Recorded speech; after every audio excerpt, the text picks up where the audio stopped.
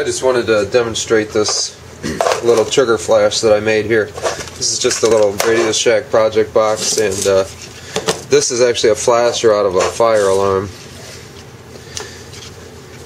Basically, when you turn the unit on, pressing the button triggers the flash.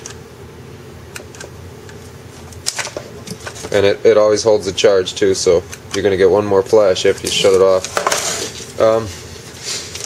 Like I said, that's out of a fire alarm. I was actually able to obtain the patent for it and discover that this component right here is what actually triggers the flash.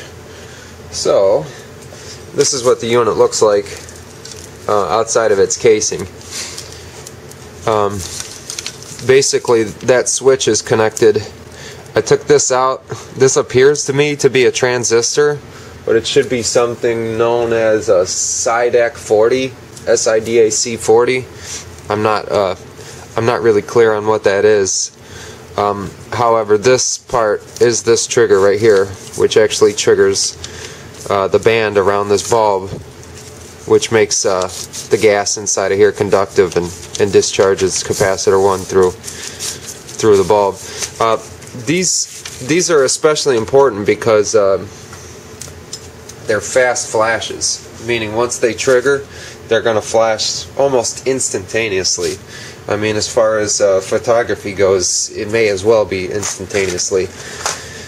And anyway, the system that I got set up here is I also have an external trigger. This is basically just hooked into parallel with this button right here, so I can have an external switch. You'll notice that I have this hammer, and it is hooked up to that switch right here. Oh, there we go. If you'll notice, these two points make contact, which is my switch. And if I were to plug this into here and then plug the unit in, turn it on to charge it.